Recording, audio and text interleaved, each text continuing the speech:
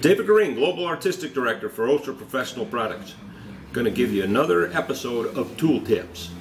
When you're using a heavy-duty clipper such as your Model 10 or an Oster 76 or the Titan, and you use comb attachment, there's a thing we call heat management you want to do. When you first start out, make sure that you spray your 3-0 blade or whatever blade you're going to put the attachment on with your cool lube. Make sure you hit the back side of that blade, get it wet. Put your attachment on by slipping it on the back, push with your thumb, and lock it on.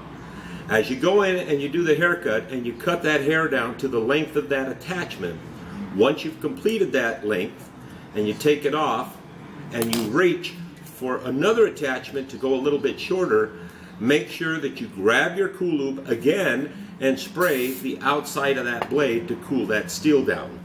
Put your other attachment on, snap it in place, go in and do your haircut.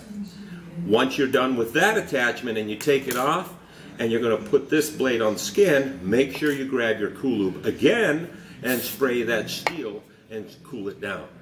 Keep in mind that with the attachment, whether you use one attachment, two attachments, three attachments, that blade is running for a long time. And you get two pieces of steel running together at a high rate of speed, you're going to build heat.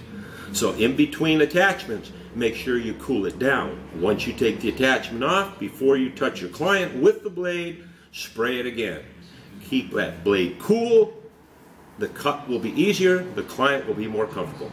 Tool tips from David Guerin.